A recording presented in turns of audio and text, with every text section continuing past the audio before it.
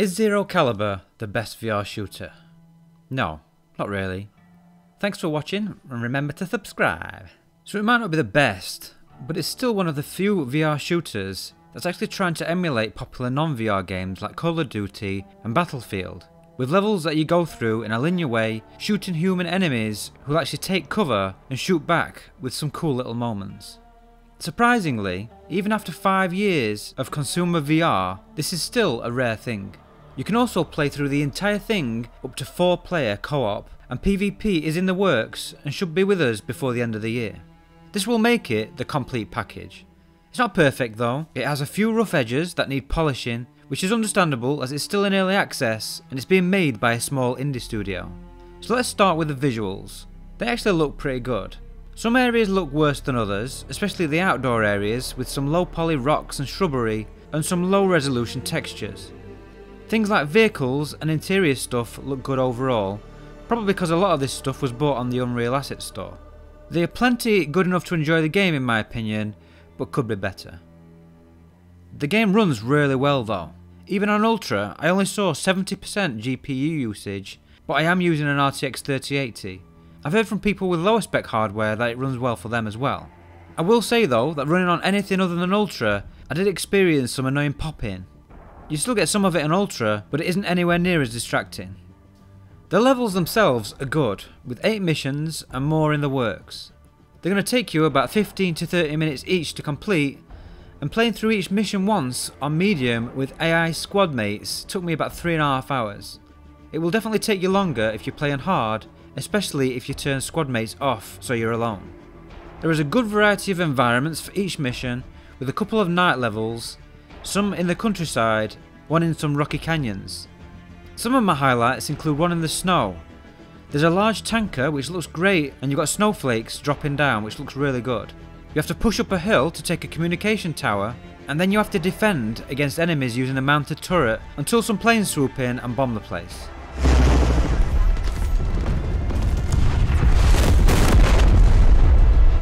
Another has you start underground, breaching a large prison.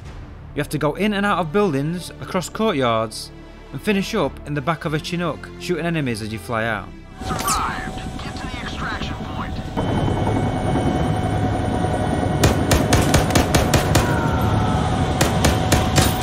My absolute favourite though is one called No Man's Land, where you have to push from one side to the other to get some data from a bunker, then you go back across again.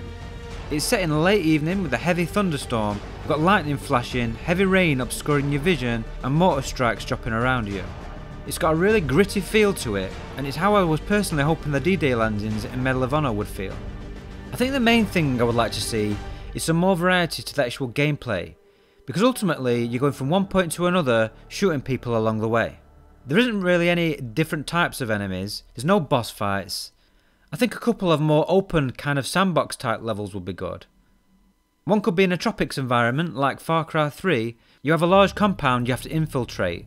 You can have one player as a sniper, as Overwatch, and then the others go in.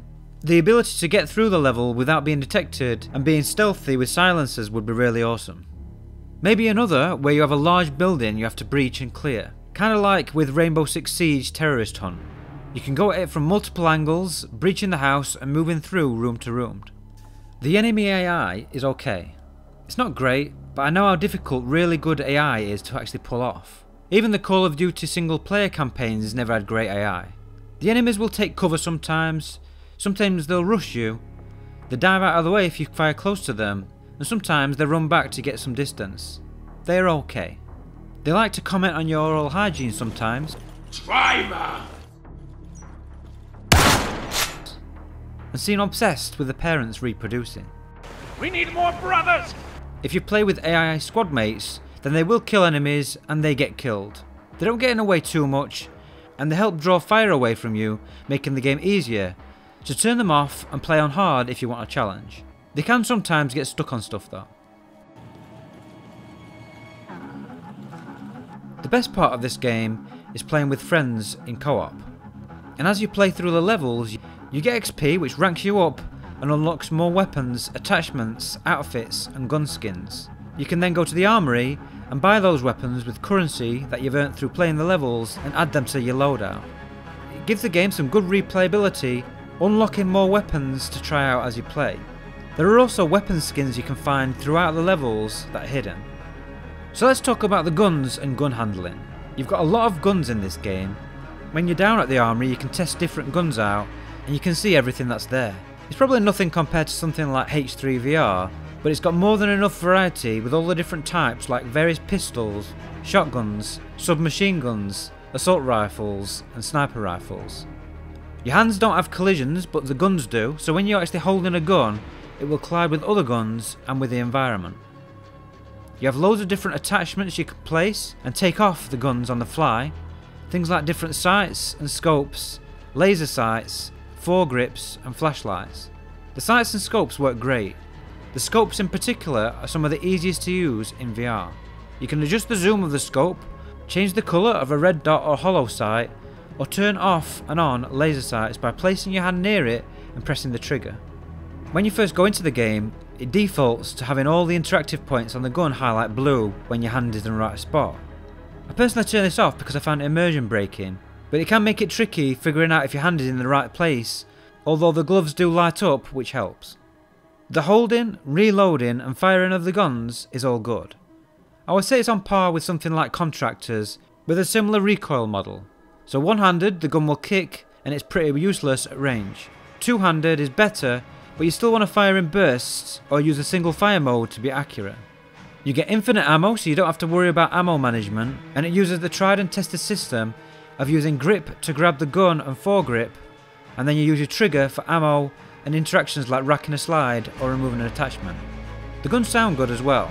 They sound powerful and they've got added reverb when you're inside. Enemies are one shot to the head and usually about 2 to 3 shots to the chest depending on the gun that you're using. So similar time to kill to Contractors.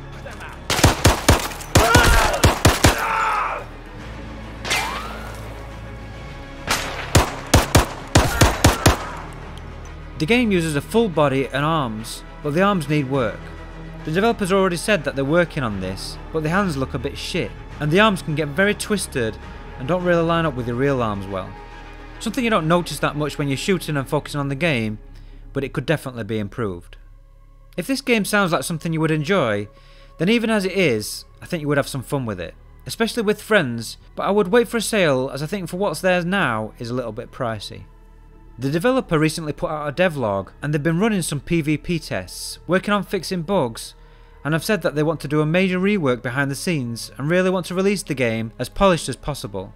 In their words, they are optimising the hell out of code, weapon handling, holsters, body IK, maps, combat design, enemy types, co-op, and so on. They're looking to add melee, not knives but the ability to smack the enemies with your guns. They want to add more diverse enemy types, boss fights, and more interactive elements.